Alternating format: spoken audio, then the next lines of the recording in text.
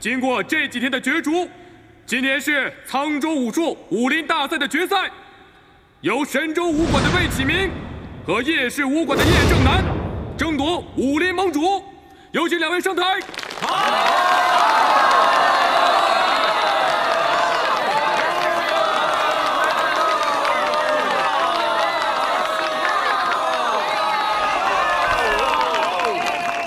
闪开！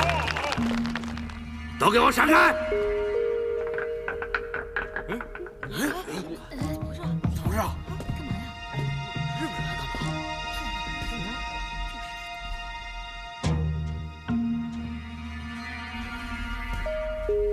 他们两个都没有资格，只有我才是擂主。景商，昨天你已经败于魏启明手下，没有资格再上擂台。哼，他昨天是怎么赢的我？他不知道吗？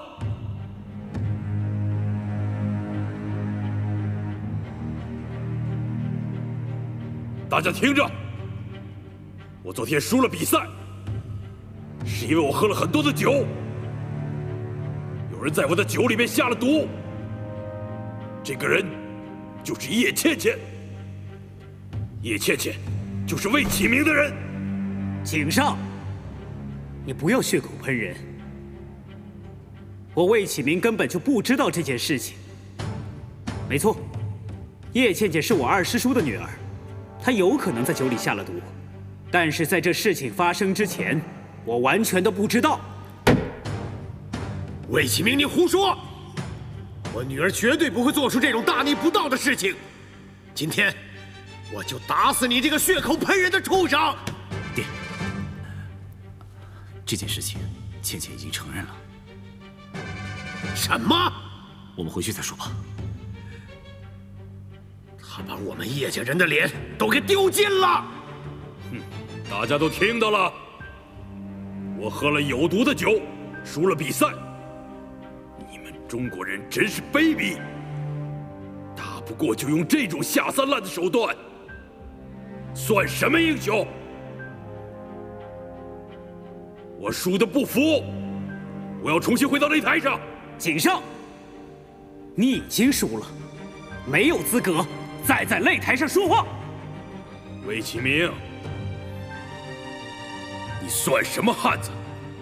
如果你是个男人，今天你就上擂台跟我比一场。如果你能赢我，我输得心服口服；如果你输给我，你永远是我的手下败将。我还跟你打什么呀？你本来就是我的手下败将。我不和你打的原因，是因为我不想破了擂台的规矩。规矩，你懂是什么吗？狗屁规矩！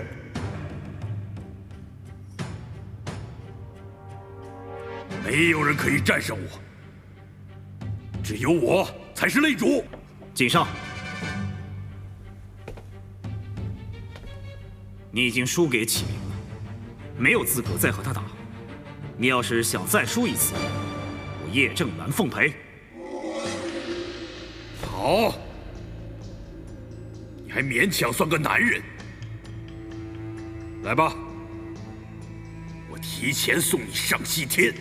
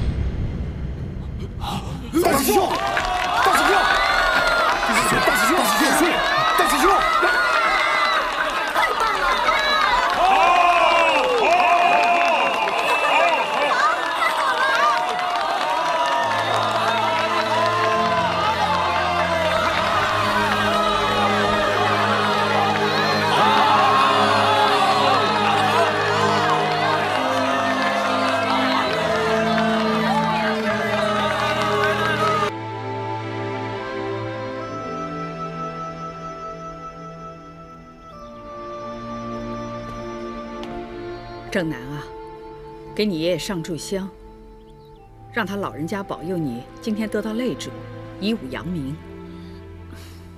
正南啊，你今天的比赛非同小可，一定要认真对待。我们叶家的脸面，全让倩倩这个忤逆女给丢光了。你一定要得到擂主，为叶家挽回面子。爹，其实打擂台嘛，就是比武切磋，胜负没那么重要。再说倩倩的事，很快就会过去的，您别怪她了。倩倩这个忤逆女啊，伤透了我的心。好在你把井上那个小鬼子打败，我这心里多少还有些安慰。昨天我也看出来了，你的武功大有长进，爹相信你一定能够打败魏启明这个小子。行了，别再说了，正南心里清楚得很。正南啊，赶紧给你爷爷上香吧。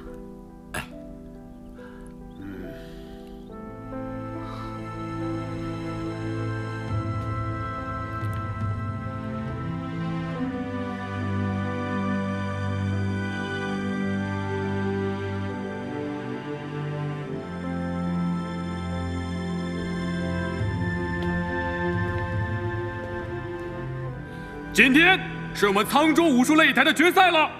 今年的擂主在神州武馆的魏启明和叶氏武馆的叶正南里产生。